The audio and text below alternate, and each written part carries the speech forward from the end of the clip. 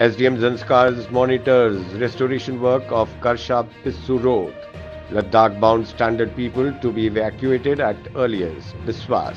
Third winter alternative camp for students concludes at Tichi village. Villagers voluntarily cleared block road in Lato village. Fazli flags off progressive sheep-goat breeders for exposure tour. SDM Zanskar Sonam Dorje visited Kamal Nala to monitor the restoration work of Karsha-Pissu Road.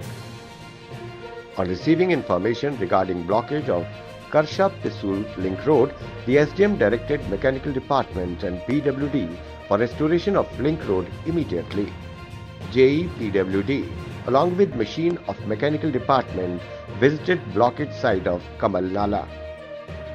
CAC Leh Tashi Galsen held a discussion with Divisional Commissioner Ladakh Saugat Viswas in the presence of DC Leh, Shrikant Suse, to provide IL services from Chandigarh to Toshi, Nubra for Nubra-bound standard passengers at Chandigarh. Similarly, special service for people from Jammu to Leh for Leh district-bound standard passengers at Jammu. A 45-day residential winter alternative camp for students of Handar concluded at Tidje village. His Eminence Kosho Sam Rinpoche was the chief guest and the Deputy Chairman LAHDC Leh, Chering Angchuk was the guest of honor.